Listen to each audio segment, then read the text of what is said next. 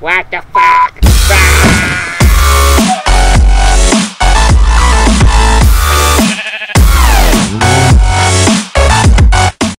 Hey guys, what's up? It's the Minecraft Sauce here today doing part 3 of the outro tutorial. Yes, I got it right, not intro, outro. And today we'll be working with another program.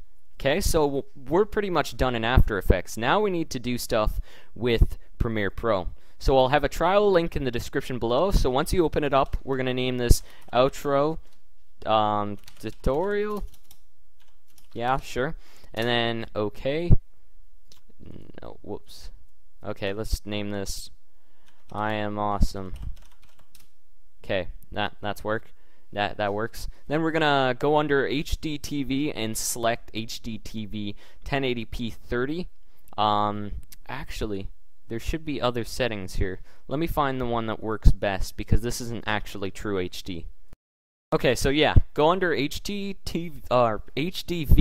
and then 1080p 30. Alright, and then go into settings and select it as custom, and then we can change the resolution, so 1920 by 1080, and then square pixels, alright, progressive scan, 30 frames per second, exactly, and we're gonna go, yeah, that's good enough. So we're gonna save this preset as universal preset because this is what you should always usually be using. Okay, so I'm gonna click OK, and now we should open up a new kind of sequence. So now we're gonna actually, yeah, we're gonna go back into Adobe and we're gonna have to render this. Okay, so go to File, Export, Add to Render Queue. All right, and then we're going to Output to, click Not Yet Specified or Comp 2, and name it whatever you want. So outro no sound, because we'll need to add sound. Save and then click render, and yeah. Alright, so I've finished rendering it, so I'm gonna go back to Adobe Premiere Pro and find that file that I rendered, which is comp2-1, and I'm gonna drag it into video 1. And then it's time to add some audio. So I'm just going to go ahead and quickly steal the old audio that I had for my old outro. Oh, okay. So I have now put my audio in here, and it sounds pretty good, but I guess we might want some sound effects here. So like some whoosh sound effects and whatnot. So I'm going to provide download links in the description below for that as well. So basically this is one track here, and it's got a bunch of different sound effects, so you just choose which one that you would like, and then just select it, kind of like, here I'll zoom in and show you how it's got like all of these. If you click the drop down menu thing, you'll see the waveform for it, and you'll see where to cut it off. So like you could cut it off here, and that's one. Yeah.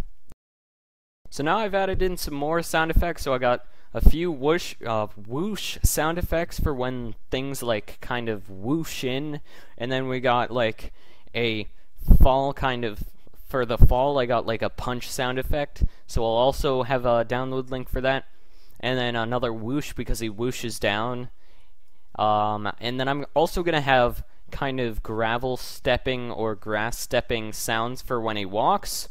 And then maybe even a voice sound effect somewhere in there. So yeah, I'm gonna do that.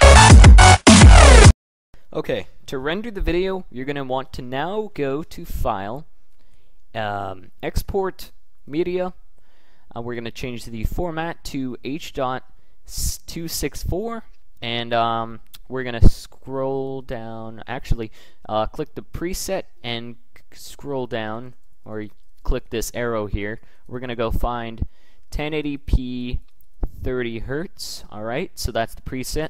And then we're gonna go down here where it says video, change the frame rate just to 30 because YouTube supports 30. NTSC, okay, everything's good there, everything's in the audio. Okay, so now we're just gonna want to click the export button shortly after we actually click sequence01.mp4. We're gonna need to name this, so this will be final outro mix. Okay, and export.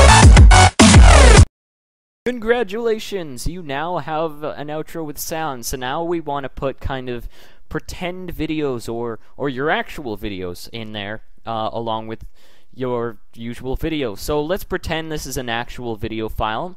All we have to do is add our intro and yeah, let's add our intro and then the final outro mix.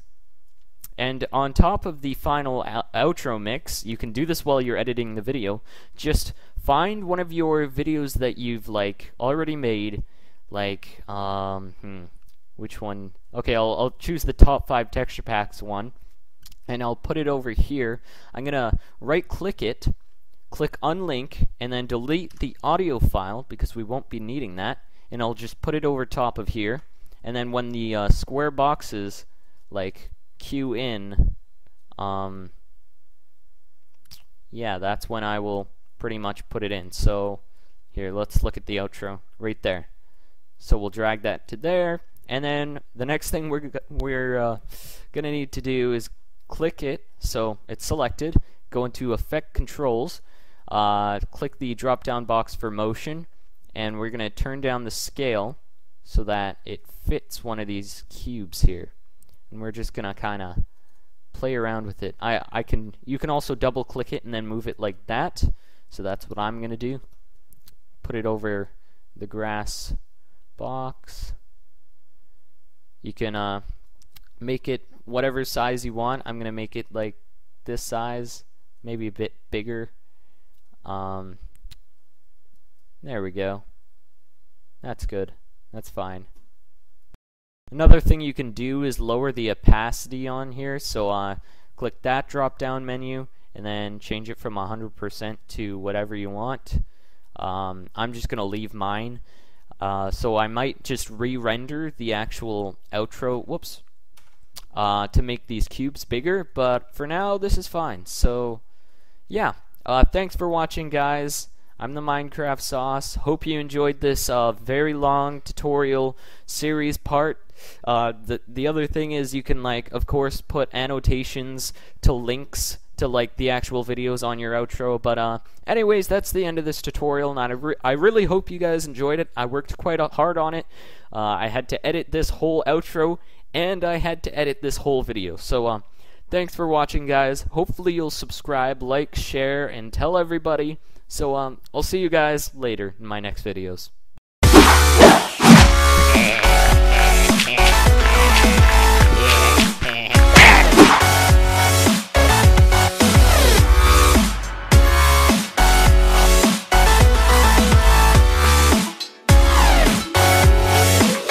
What the